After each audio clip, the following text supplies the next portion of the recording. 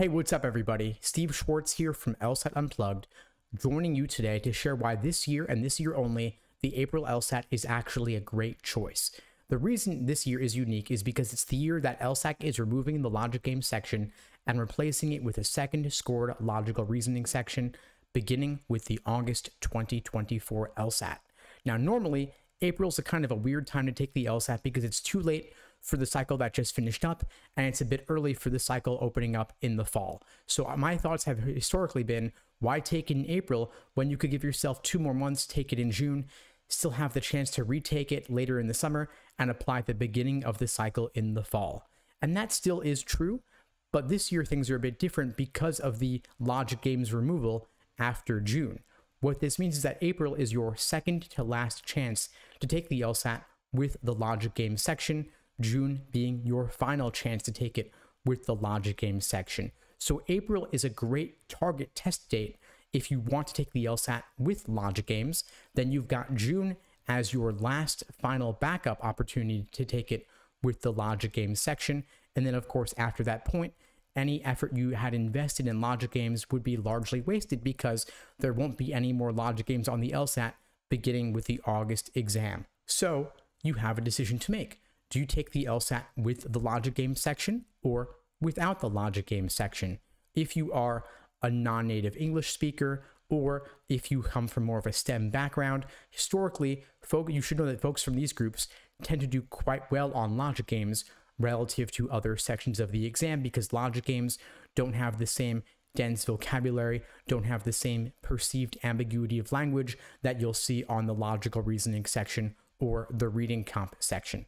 In contrast, those from humanities backgrounds tend to have a tougher time with the games and do relatively better on logical reasoning and reading comp.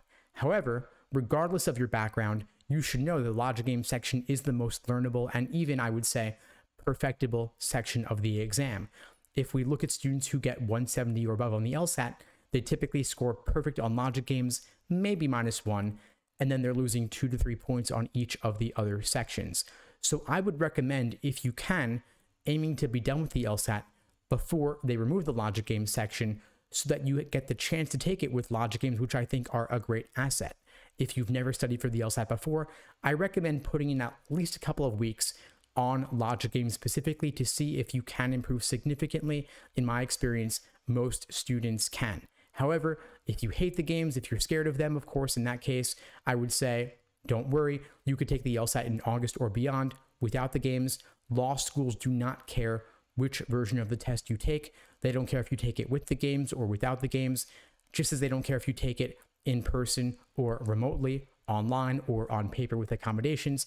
Whether you take it with extra time or not, they don't even know. And so it's really your choice to make here. However, all that being said, the April LSAT is a great time to take the LSAT this year because it's your second to last chance with the games. You can take it again in June and still apply at the very beginning of the cycle in the fall. And if it turns out you had tech issues or proctoring issues or the games just didn't go your way at all, totally fine. You still have the chance to retake it again in August and apply to law school at the very beginning of the cycle in the fall. Now, if you'd like my help getting ready for the LSAT either with the games or without the games, if you're aiming for a 170 plus LSAT score, I'd love to help you out. Check out the links below this video to find out more and to book a call with me and my team. We'd love to help you out, and there are a variety of ways we can support you, whether it's through our live online classes via Zoom, on-demand video courses, small group coaching, and one-on-one coaching. Again, link below to book a call and find out more.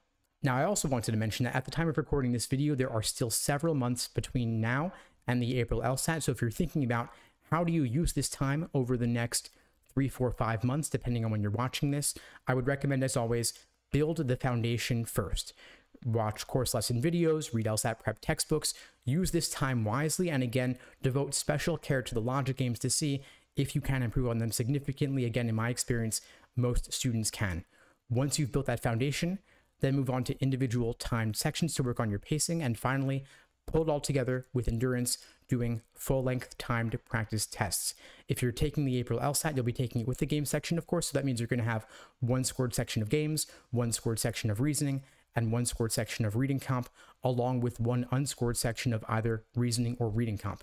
You will not have any unscored experimental sections of logic games because LSAC is no longer testing those out since they have enough in the bank to carry them through the January, February, April, and June LSATs. You got a 2 out of 3 chance of it being logical reasoning, 1 out of 3 chance of it being reading comp. So you're going to want to likely include 2 logical reasonings, 1 scored, 1 unscored, along with 1 section of games and 1 section of reading comp.